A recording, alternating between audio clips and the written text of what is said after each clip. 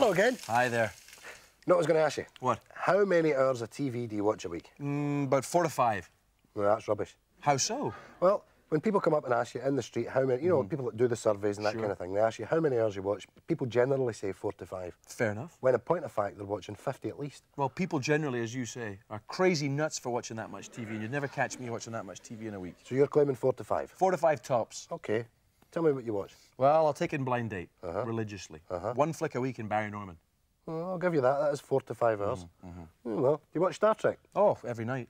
Every night? 7 nights, yeah. That's 7 hours right away. OK, I concede that. What about Animal Hospital? Oh, yeah. All those furry little animals. Can't miss that. Do you watch the news?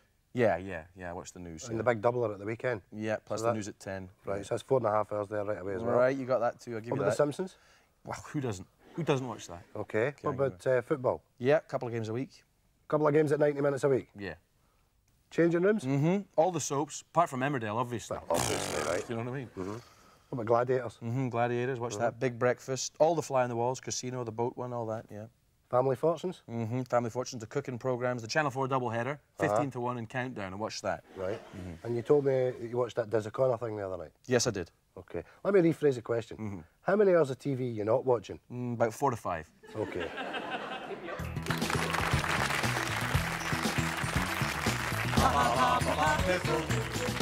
Hello everyone and welcome to Piffle, the celebrity game show that aims to set tongues wagging. I'm your host, Grant Marshall. I'll be postulating, pondering and calling the shots and also making sure that our contestants here don't say anything too saucy. OK, let's meet the team. And our celebrity team captain is Tom Lewis. Tom presents the weather on Grampian TV. What's the forecast like there, Tom, my old friend? Scattered laughter, Grant, followed by brief intervals of guffawing. Tremendous. OK, Tom, who's your piffle, patter, punter partner for today, then? Well, Grant, my piffle, patter, punter partner today is Jean Gillespie, and Jean is a nurse, and she works in Stob Hill Hospital in Glasgow. And I understand you recently got married, Jean. Yes, and we got married in Jamaica. Irie! Yeah, man! Irie! Yeah, man! So I understand that the wedding didn't go without a hitch. Yes. Tell us about that. Yes, do tell us, Jean. Well, we got married in Jamaica. No sooner had we arrived than Brian fell and twisted his ankle. Twisted his ankle, very, very. Oh, dear. Well, anyway, we get to the hotel and he had to go to his bed upstairs in the hotel room. So I went downstairs to the dining room on my own to get my tea because I hadn't twisted my ankle. Anyway, I got a lovely bit of fish done in coconut and I lifted an extra pudding. Wow, enjoying your honeymoon there, eh, Jean? No, the extra pudding was for Brian. It was a cherry pineapple thing. I knew he'd love it. Anyway, I got upstairs back to the room and when I got in, and 2 robbers had broken into the room. They turned the whole place upside down. Stole her clothes, all her money. The walls were caked in blood, and there's Brian lying in the middle of the bed, shaking like a leaf. They'd slit his throat for ear to ear. Oh, tremendous! OK, Jean, let's play Piffle.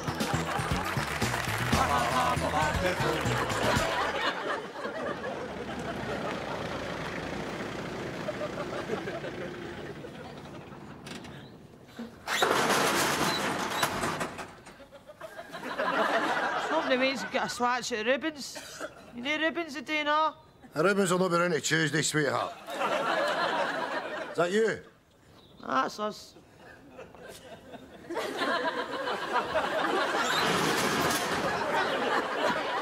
Hello. Hello there. And you are? I'm Ronald Villiers. Ronald Villiers, right. And who are you with? I'm with Widdicombe Pump. Oh, right. Right. Did they tell you what we're doing here today? They briefed me all about it. It's about cartoons and that, isn't it? Yes, that's right. It's a cartoon. It's Mickey the Mole and Sammy the Seagull, and you're auditioning for the part of Sammy the Seagull. Right. Now, I'll tell you what we're not looking for from Sammy the Seagull. You don't want him to be like Donald Duck. All right. Or Daffy Duck. All right. Yes, Fine. In fact, I've got a little... All right. Just have that. What he Oh, looks look like. at that. Yes, That's with the great. big feet. That's and for the... kids. That's right, yes, Aye. and the beat. Cartoon. But you as the artist will be bringing your own voice to the character. Right, my own voice. Right. Yes, yes. That's all right. fine. So we'll have a little bash at it. Right, no problem. You Well, want- another thing that's probably worth explaining to Right. you is that Mickey the Mole is a little bit of a gangster type. Right, he's a gangster. Yes, he's a gangster type. Right. And He's Sammy the still a Seagull... cartoon, right. Right. And Sammy the Seagull, Right. he's sort of more of a... He's sort of naive and innocent. And... And stupid, that kind of... No, he's not stupid. No, he's not stupid, no. He's... Do you want a glass of water? No, or I'm all something? right. Right. Ready to go? Yeah. OK, right. Do you want me to in the microphone? Right. Hey, Sammy, what's the weather like up there? That's really good. Right. Absolutely pelting. Right. Here. Right. That was a little bit camp. Oh. Yeah? Yeah. Yeah. Just remember the great cartoons. The voice is always pushed to the edge. Right. Yeah? You want me to do a cartoon voice? Yes, cartoon voice would be nice. But don't hold back, Just Ronald. make it up. Just make it up and let yourself go. Right up to the edge. Right up to the edge. That's right. Right up to the That's edge. it. Right, we'll try again. Ready? Okay. Hey, Sammy, what's the weather like up there? Right, that was a little bit like Smoking, wasn't it, from The Mask, the Jim Carrey film? Oh, I've never seen that. Yeah, well, it was a little bit... We don't want to use a catchphrase that's already had a lot of success. Was and that his catchphrase? Popularity, yes. Soaking? No, it was Smoking. It's just that you did it in the same style. Oh, did I? Yes, you said soaking in the style of smoking. Aye, It's right. just... Right, you want me to do it again? Right, I'm ready. Hey, Sammy, what's the weather like up there? Absolutely soaking wet! Pelt in the rain! It's all right, we're off. Thank you. Right. You did very well. Thanks very much. Thanks for coming. Soaking wet! Oh. So then I gets another doctor in, a woman doctor, aye. She starts to take the bandage off my leg to have a look at the wound. Oh, it's totally scabbed up. It's like the top of lasagna. Aye, a meat lasagna. It's all yellow and purple and brown, but with a kind of crust. So the doctor has a right peek at it, and it's a good job, because it's all that whiffy way, you know. It turns out it's totally infected. Aye. Seemingly I've not to poke the lavy brush down the bandage to scratch at it. That's what I'm saying, my scab's infected. Aye, well, she's gave me some cream to shift the pus. To shift the pus! Anyway, no, I can't hear you. I'm losing the signal. I'll speak to you later.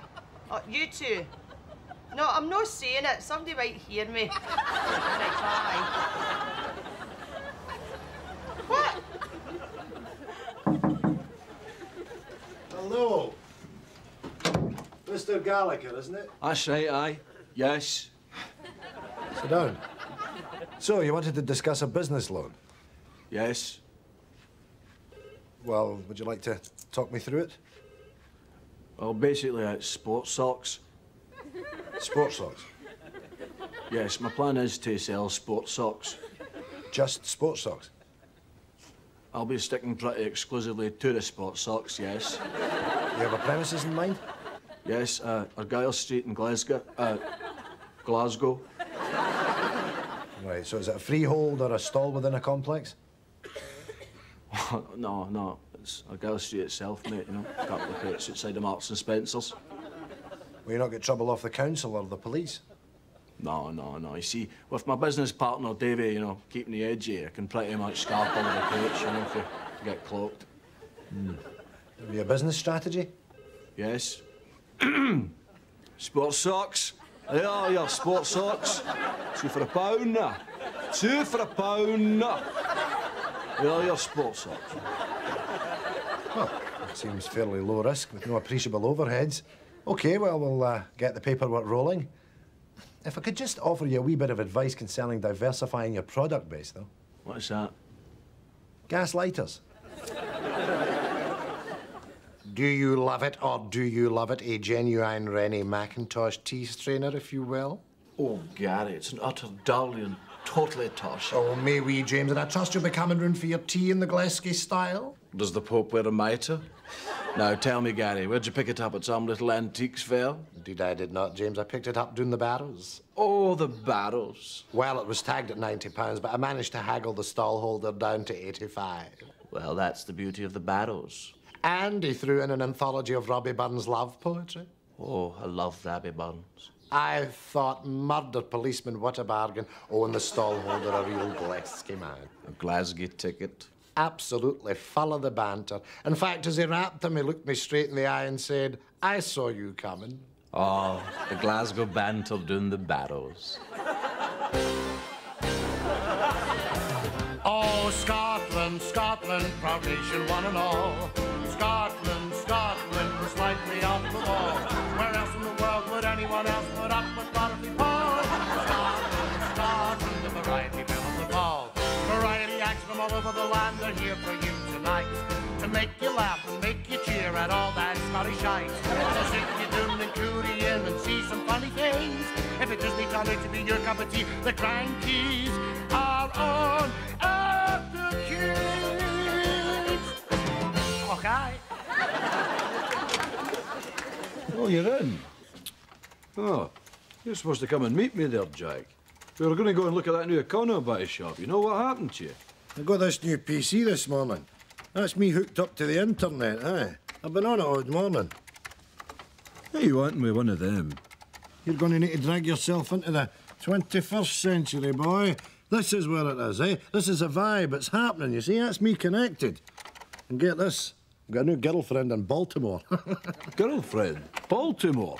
We'll never see you, Jack. Will you not be coming to the bowling anymore? You've still not grasped it, have you? See with this computer here, I can talk to anybody in the world, you see? I can even find you a girlfriend, get you some of that cyber sex, you know? Ooh, cyber sex? What's that, then? Dirty talk on the computer, you know? Virtual humping. I had some this morning. That sounds smashing. Give us a shot now. What you're doing there? I've got a woman on at the moment for Florida. Right? Kathy's her name. Right? Watch this. She's a librarian. Let me see. Victor, my friend, is here. He would like a word. Hello, Victor. Oh, right, let us in there. Hey. Aye, come on. A shot, What did you do? Just type this? That's all you do. Just Right. type in Yeah. there. There's the H key. I'm going to type hello, you see. There's the E. Oh, come out the road. You'll be there all day at this bloody rate. Right. I'll type, you dictate. Right. Type, hello, Kathy. Is it your nookie you're after? I'm not typing that. Oh, no. Because you're jumping in too quick. You can't do that. You've got to take your time to do it, you see? Oh, well, ask her about the weather, then. Right, let's like... Oh, hey, bikini weather, eh? See, she's ganting for it, Jack. I told you she was ganting for it. Type that. Type Are what? you ganting for it? No! Just type it out. Come on. There you are. She's saying aye. Well, she's asking you if you want it. Well, this is it, isn't it? Right, what do you want to say? What do you want to say, Victor? Well, I'm a wee bit uncomfy there, Jack, you know. Eh? Well, here's me about to get my knack king, and you're sitting there right in the middle of it all, you know, typing, like a virtual gooseberry. Well, there you are. She's asking you if you want your oats now. Look at that. You want your oats. Come on, are we getting into this or no? What'll I type back? Oh, turn your head away there and type aye.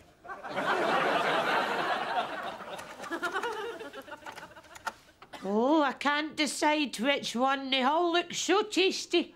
Let me help you, madam. Wank, good guy, wank, wank. Keep moving, he'll rot the harness. I'm not going to make it. Look, get a grip of yourself, will you? All we gotta do is keep moving. We get down to the beach, we get on the boat, and we're out of here. Put your arm around me neck. Now keep moving, will you? Come on, Gary. Oh, no. Listen, this is stupid, John. I'm a dead man. I'm a dead weight. Save yourself. Are you sure? I'll see you, Gary. John. What? You're gonna leave me? Well, that's what you said. I'm going to the boat. You're not gonna drag me to the boat? Well, that's what you said. You said go on without you. Save yourself, that's what you said. How long have we known each other? Oh, you want me not to leave you? You want me to drag you down the boat? Yeah. Look, Gary, mate. What did you say? Leave you then. I didn't mean it. Look, Gary. This is a war, mate. Look, they're bombing the train line. The enemy's right on the bloody tail here. What do you want me to do? Do you want me to leave you? Or do you want me to drag you down the boat? I'm not sure. I'll tell you what. I'll pop you in the back of the head. Bang, bang, it'll be all over in a couple of seconds. You won't feel it. Bang, bang. Oh, no, no, no, I don't fancy that, mate. There's got to be another option. Well, unless a bloody taxi comes, we ain't got any options. Go without me. Go on. Maybe I can do that. Maybe I can help. Just go before it's too late. Gary, you'll die in a hero, mate. I'll see ya.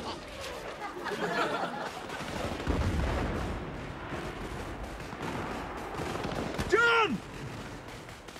Bishop! Right, Betty, memories of VE Day. Take us back to that time, your recollections. You see, Charlie was due back on the Friday, so Rose and I goes down the Tuesday afternoon. Well, we'd nae where to stay, but we had an idea that what we'd do is go to a dance hall and pick ourselves up a couple of fellas and go home and stay with them, you know? Yes. Go on. See, to get fellas, any lassie knows you've got to dress so suggestive and look as if you're going to put out at the drap of a hat, you know? Now, Rose was never one for wearing knickers, and well, everybody knew I just wore mine to keep my ankles warm. Hangouts used to cry us, but we weren't caring. Betty. Oh, sorry, son. Tea time show, I know you told me. That's okay. So, Betty, the celebrations themselves, a happy time for one and all? Oh, aye, heady days. I'll never forget them. I mind one time I picked up this Irish fella, and, well, he'd managed to miss out in the draft on account of the size of his feet. You know, he had big feet, and we teased him something rotten about that, because you know what they say about a man with big feet. Big feet, big... Betty. The one that rang either. Like a big Clydesdale he was. He sorted me and Rose out. Oh, we were absolutely ruined. We're both walking about like Groucho Marx for days. So your husband, Betty, the man of your dreams, your love, was returning home to your arms. Tell us about the meeting. Oh, well, it didn't start off too well, because I was 2 hours late on account of these Frenchmen we met. Celebrating? No, riding, son. That's enough. But wait, that's not the best yet, because Rose starts to complain that she's feeling itchy. And right enough, I'd nearly clawed my front end off myself. There's me going to meet my man, and Rose and I were absolutely hoaching with the crabs. Run with them, so we were. Thanks, Betty. Thanks. Of course, I smit at him with him and all. Hi, Ford. It's Billy. Listen, I was just like... quicksand! You're kidding. It's good being on the telly, isn't it? Oh, 40, it's great. Yeah. See, if you weren't on the telly, name something else you would like to be. Oh, good question. Squid. Squid? Yeah, I'd like to be a squid. Well, you see, a squid doesn't have to tolerate the bores of the ocean, you know? A squid can be swimming along, talking to a trout. You know, the trout's going on and on about the dangers of fishermen's hooks. The squid gives him a blast of ink from between his butt cheeks and just goes, your pad is minging, I'm out of here. That's a nice thought. Hello. Did you know that God is... You could use that at parties if you're cornered by some guy. Just give him a blast of ink and go off to the kitchen, you know? No, when I asked you what else you wanted to be, I didn't mean something for the animal kingdom. I meant, you know, what would you like to be? What kind of job would you do? An inventor. Oh, an inventor, that'd be great, wouldn't it? You could seek out the world's ills and invent something to fix it. Everybody in America wants to be an inventor. Aye. Oh, those rocket guys, the guys invent the rockets in their backyards and all that. Yeah, they get a rocket kit out of Omni Magazine or New Scientist Weekly and build it in their backyard and launch themselves into space. They pay 40 or 50 grand for the privilege too. Crazy. But we're not the kind of guys. You'd never catch us doing something like that. No. Here's a name with a built-in snigger. Who's that? Clive Sinclair. You can't say that without sniggering. Clive Sinclair. I like Clive, though. Oh, Clive Sinclair. Now, there's always a place for Clive Sinclair on this show. That man is a trooper for it. Oh, he certainly is. You know what he's working on at the moment? What's that? A flying car. Good luck to him. What was it he invented again? He invented the Spectrum 28 computer. I mean, that made him a lot of money, but he's had some turkeys since then. Oh, yes, plenty o' turkeys. What was that thing, the TV? Well, he had a little miniature TV in the market, but Sony had him humped because they had a wee tiny toty TV. So he kicked his butt. Yeah, because he had a big TV like the size of a house brick. Couldn't carry it about. No. And then what was the other thing? The bike? Oh, he came up with some sort of... Oh, the C5. C5. Yeah, C5 was no good, was it? Disastrous. You never saw them in the shops. No, you did not. But you see, he's moved on from the C5 to another bike. I'm not sure what it's called. We'll call it the Sinclair C6. Oh, I think I know what you're talking about. No, it's the X bike, he's called it. That's right, with the kinetic energy. Now, this makes the C5 look like the penny farthing. Now, what this thing does is it stores energy from coming down hills, and then when you're going up a hill, you flick a switch, and up you go. You don't have to pedal. Wait a minute, that's exactly the kind of bike I'm looking for, obviously. I mean, I don't like pedalling. Who likes pedalling? You're going past people up that hill, and they're pedalling like lunatics, and you're just gliding past them with your feet up on the bar. So let me get this right. This is all stored inside a dynamo. That's right. And it just powers you? Yeah. Without pedalling? That's right. So you build up the energy coming down the hill, and you use it going up the hill. But it was a flop, because he launched it in a really bad country. Where? Holland. Tonight at 11:15, continuing our season of tartan briefs, the harrowing tale of tuberculosis-ridden Clydeside in The Doctors.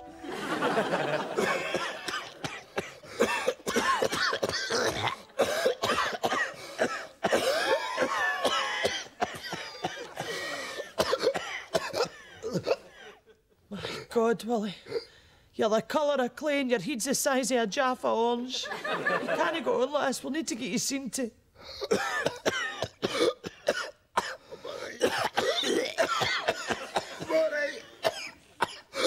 Tartan briefs. Look on the bright side. At least they're short. OK, Richard. Back in 10 seconds. Put your buddy faggot. Cue music, and it's the hi-fi we're starting with. OK, no problem. Now, we need 2 minutes on the hi-fi before the next product, so do you think you can manage that, Richard? Yes. And you're on. Hi there, welcome back to QSC. You join us for Hi-Fi time, and we've got some terrific pieces of equipment here on the show for you today. Not least of all the Venga 5-stack CD system here, the Saracen CD system.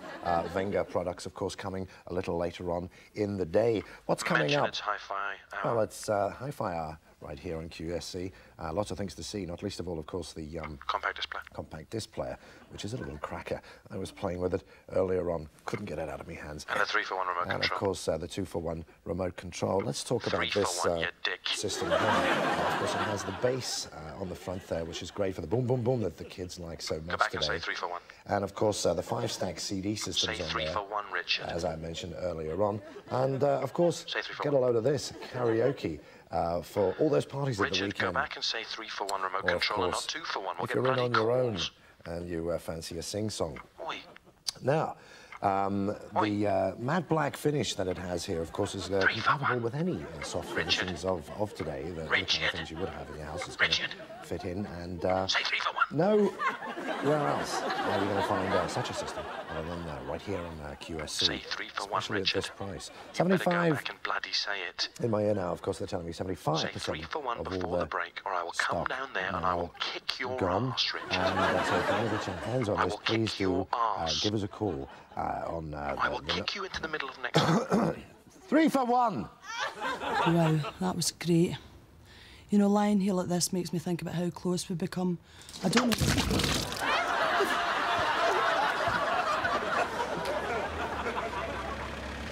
Is that a fish fine? No. Fish fine's Tuesday.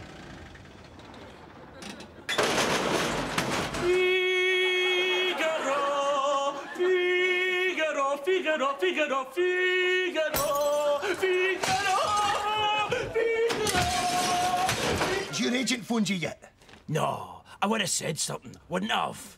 What's that you're reading, Nancy boy? Who are you calling Nancy boy? I'm calling you Nancy boy, reading that Poncy Nancy glossy magazine. Oh, and you don't read magazines now? I read men's magazines about motors, engines, cigars, naked birds and that. I read them and all, but right now I'm reading this, right? What is it? Hello. Garbage. Garbage or no, I'm reading it right. What for? I might get a sniff of some acting work. This tells me who's up to what, who's working and who's no. How do you mean? We'll take that skinny bastard out of that West End musical. That Cliff Richard face twat? Aye. What's he up to? He's dating that anorexic bit Affy Corey. I'd love to knife they two. Me and all. Who's that? That's that poof that's made all the records. Oh, I'd love to batter that punch round about the head with an iron bar. Aye, batter him right in the thrapple with a bottle of Tizer. Right, you want a squint of my copy of the stage? Aye. Right, there you go. Give your hello. There you are. Right. Nae bother. Cheers. All right. I see they're auditioning for Puss in Boots in Kirkcaldy. Pish.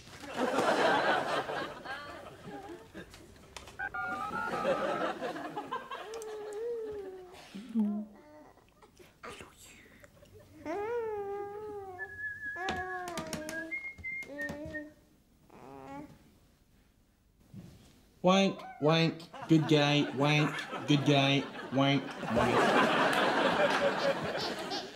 Now just take it easy and go from the start. OK. Around 9:30, I parked my car in the drive as usual, and I noticed that my bedroom curtains were closed. My husband's away on business, so there'd been nobody in the house all day to close them. Well, I never thought any more of it, but when I got into the house, I noticed it was really cold. It was freezing. Well, the back door was open, and I could hear noises coming from somewhere in the house. So I was really frightened, so I went into the kitchen, and I got one of the big knives, and I went to the bottom of the stairs, took my shoes off, and I started to go up the stairs really slowly, step by step. When I got to the top of the stairs, the bedroom door was closed. So I reached out, I grabbed the handle, and I opened the door, and there was nobody in the bedroom. But I could feel a presence sort of behind me. So I turned round really slowly. Collins, what do you think you're doing? Sorry, Sarge, I couldn't resist. This woman's had a very nasty scare. She's come in here for help. Hey, what do you think you're playing at? Sorry, honest. Well, that's enough. This is a very serious case. Enough of your larking around. Sergeant! I'm sorry, Mrs. Fielding. I apologise for PC Collins' behaviour. And so will he, Collins. Sorry. Now, Mrs. Fielding, if you'd care to continue. Right, well, as I was saying, I turned round to see what was behind me. And there was a man standing there. A huge man with big tattooed hands, and he was wearing a mask. What kind of mask? It was a clown's mask. Was it anything like this?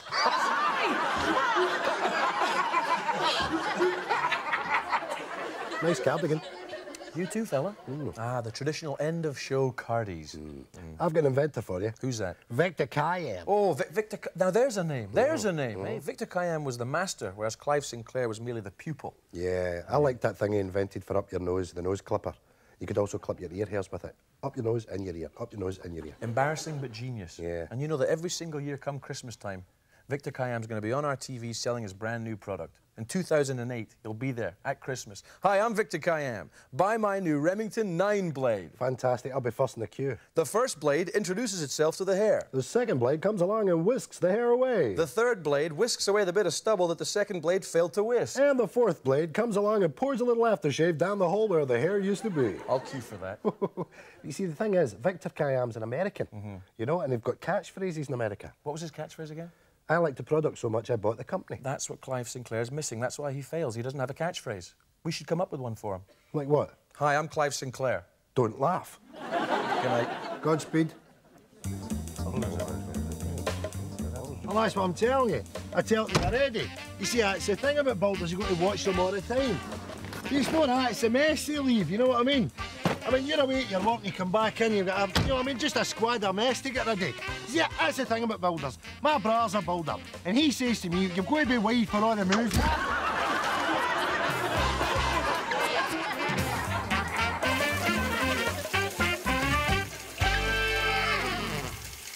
Chewing the fat. But I mean really chewing it. You know, chewing it.